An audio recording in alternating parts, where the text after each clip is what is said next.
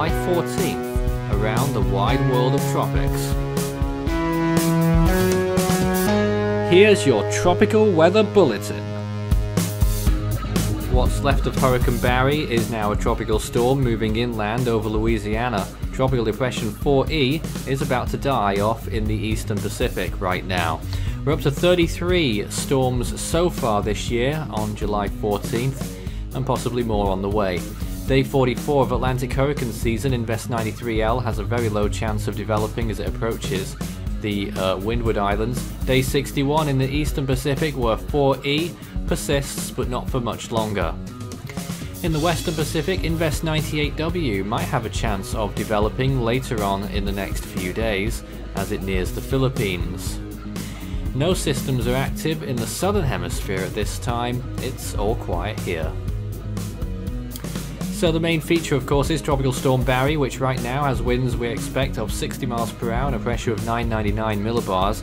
Its current position is at 30.7 degrees north, 92.8 degrees west, puts it 48 miles from Alexandria, Louisiana, the center of the storm. Most of the convection still well displaced to the south.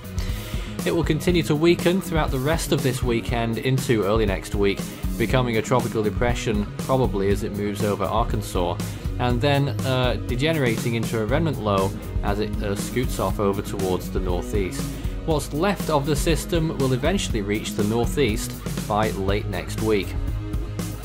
Current wind shear graphics, for what they're worth, huge amounts of wind shear as the storm ventures north. That's why most of the convection is staying down there over the Gulf of Mexico waters, because that's the only area where it can't be sheared away with that low amount of wind shear there just off the coast. 40 knots where the center of Barry is right now, so it's not going to live very much longer with tropical storm force winds. Looking at the latest imagery, this is the North Atlantic right now. A little disturbance there in the eastern Caribbean. What's left of 93L, well, it is still there definitely, but not looking too great on that imagery. And Barry obviously taking up a huge part of the left-hand side of your screen. Looking at the close-up of the Gulf of Mexico, you can see it in even more clarity here. There it is, with a huge band off towards the south, most of it over open ocean, or at least the sea. 4E is on the right hand side of your screen there, and it is exposed now, that convection just petering away in those last few frames. Looking towards the central part of the Pacific, not too much going on, one or two little disturbances that aren't going to develop.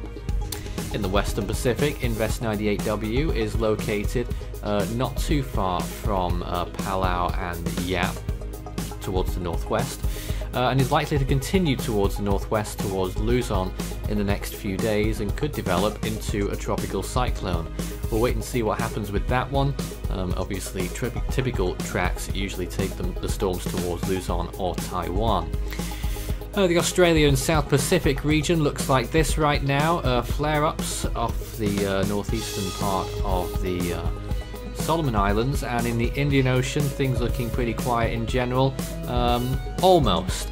There's some monsoonal activity over Bangladesh and India, and a little disturbance down there in the southwest Indian Ocean. We'll wait and see if that develops into anything. Highly doubtful at this time of year.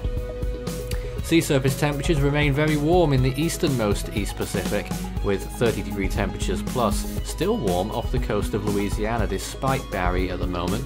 Also warming up very much along the coast of Florida there and out into the open Atlantic.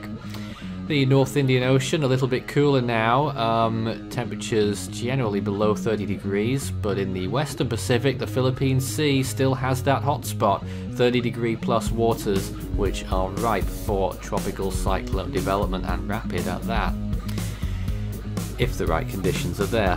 This is Tropical Storm Barry moving inland over Louisiana. It's covered at least a quarter of the state, the center of the storm by now, and it is continuing northwards. Not much of the convection is moving inland on this satellite imagery, but some of it is, especially along the coast, and that's where the main flooding threat is, potentially up to 20 inches of rain. So Barry was a hurricane, however briefly it might have been. The next name on the list is Chantal. In the eastern Pacific, Delilah is next to come. It might have come from 4E, but it doesn't look like that's going to be the case now. The central Pacific is waiting for Akoni.